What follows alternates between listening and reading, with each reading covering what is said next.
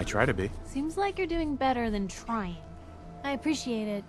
Too few folks can be bothered. Of course, in my experience, if you want to do real good, playing nice only gets you so far. I mean, look at Diamond City. A place I've been trying to warn of real danger.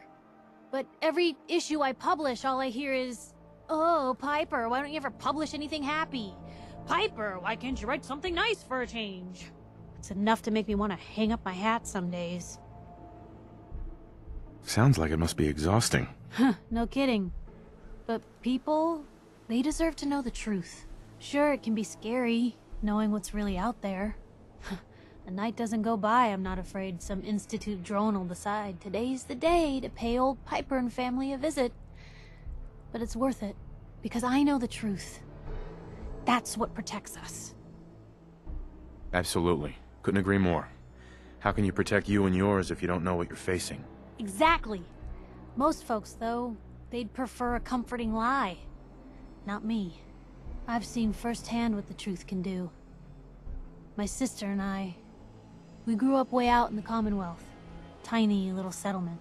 Our dad, he was part of the local militia. Keeping the raiders off our backs and the mirelurks out of our latrines, as he'd describe it. Well, one day, our dad turns up dead. His captain, asshole named Mayburn, claims raiders must have gotten him on watch. Well, I didn't buy it. I start making inquiries. Turns out, the captain, he'd sold out. Thought he wasn't getting paid enough to babysit the town. He was gonna leave the gates open one night. Let a group of raiders sack the place and take a cut of the profits. My dad found out and was gonna turn Mayburn in, but Mayburn got to him first. And I wasn't about to let that bastard get away with murder. I tried talking to the mayor, but he wouldn't listen. So, I papered the entire town in posters. Wanted for gross dereliction of duty, Captain Mayburn. The mayor sure wanted to talk after that. The town threw Mayburn out on his ass and were dug in when a very surprised group of raiders finally showed. Piper, you saved those people. No. Those people saved themselves. Because they knew the truth. But hey, I'm sorry if I've been rambling. I just get fired up sometimes. It's just nice to talk to someone who actually seems to get it, you know? So, should we head out? What can I do? Piper. You know, I still really appreciate the fact that you're not an idiot. Thanks. You too. No, I didn't mean like... I could just use some help.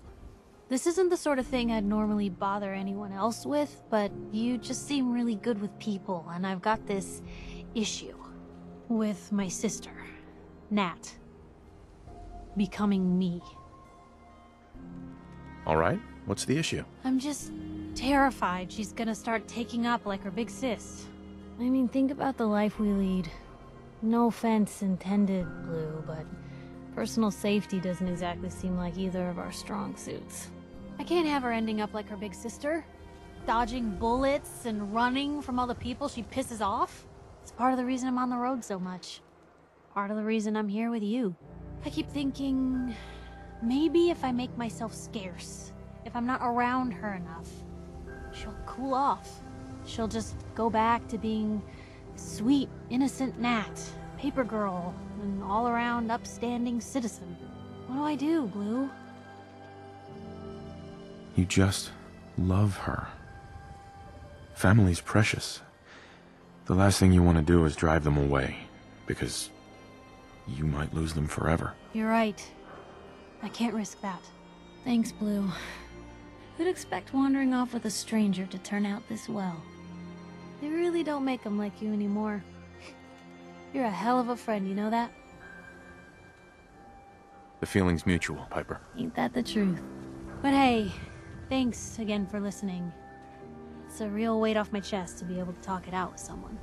So, you wanna hit the road? Sure thing. Just what you said about Nat. I've been going over it again and again in my head, and what you said was right. Family's too precious.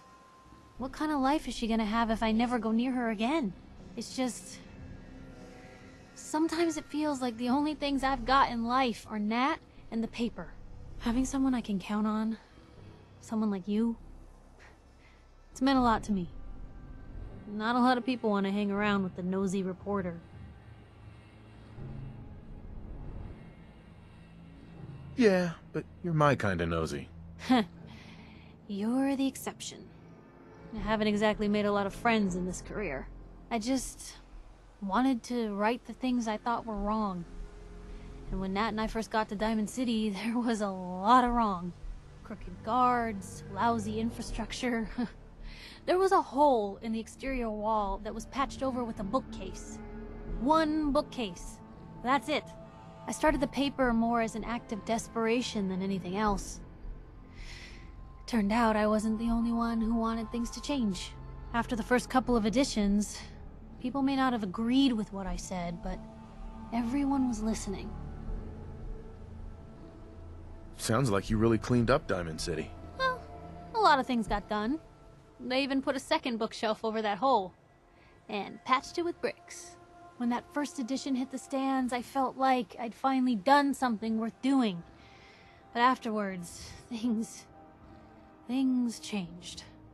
People didn't want to talk the way they used to. Seemed that overnight I'd gone from being Piper, friend and confidant, to Piper, the nosy snoop. A lot of folks, they haven't treated me the same since.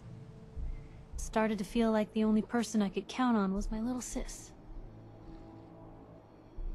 You can count on me, Piper. I know I can. You're not afraid of me like everyone else. I was sure that the paper would be the best thing I ever did in my life, but being here with you now I don't know.